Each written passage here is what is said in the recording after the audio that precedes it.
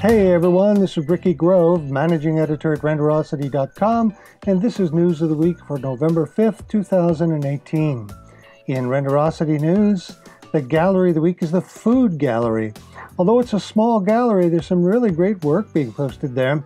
Photography is the main format, but there's also some great 2D and 3D food-related art as well.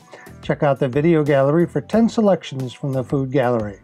Our artist of the month for November is the writer RedPhantom. We're working on an interview and a short reading from one of RedPhantom's series. Visit RedPhantom's gallery for some more of her excellent stories. And our vendor of the month for November is Anagord. This immensely talented artist vendor won the Best All-Around Vendor of the Year for 2017. We'll be posting a video gallery and a short interview in the near future. And in Renderosity magazine news, Renderosity and Reallusion announced Character Creator 3 partnership.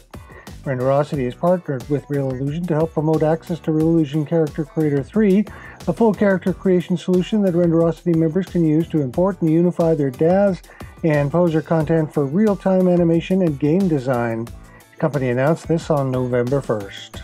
Chaos Groups adds V-Ray to Cinema 4D and plans for the Corona render as well. At the Maxon Super Meet 2018 event November 1st, Chaos Group announced its plans to officially support the Cinema 4D community with 2 rendering projects, V-Ray for Cinema 4D and Corona for Cinema 4D. Check out the link to learn more. And finally, winners in the 2018 Renderosity Halloween contest have been announced. Renderosity asked its community to put their scariest foot forward and create their submissions for the annual Halloween Creative Contest. This year's theme was Things That Go Bump in the Night.